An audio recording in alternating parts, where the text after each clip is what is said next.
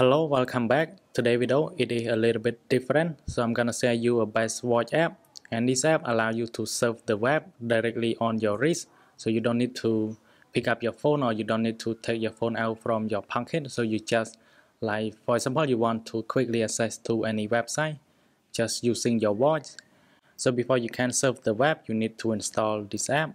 So you can go back to App Store, and then you need to search for parity. So you need to type PARRITY,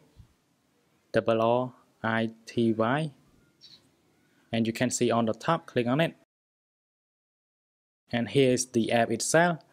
So you can just download, and then you need to sync the app to your Apple Watch. If you don't see this app in your Apple Watch, you need to go to Watch app, and then you can go to General.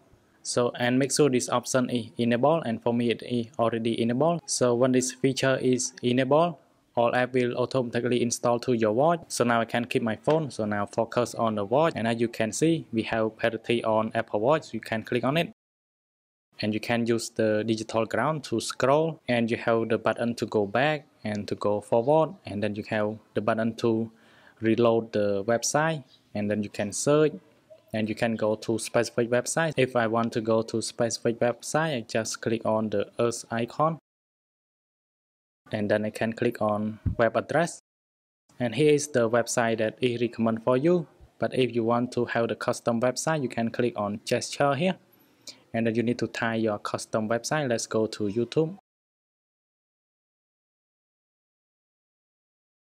and then click on done, and then you need to click on .com, and then hit on go. As you can see, now you are in YouTube website. On the right side, you can search, and it will use the Google engine, as you can see. So you can just type the word you want to search, like let's say Facebook, and then hit on Google, and it will search.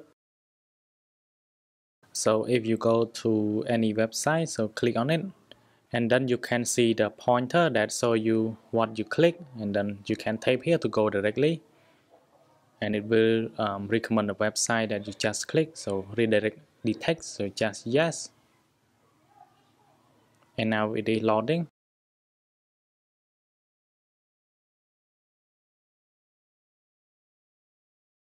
So this app is very convenient and pretty easy when you want to surf the web quickly without your phone. So finally, thanks for watching, and I hope you like this app, and then I will see you in the next one.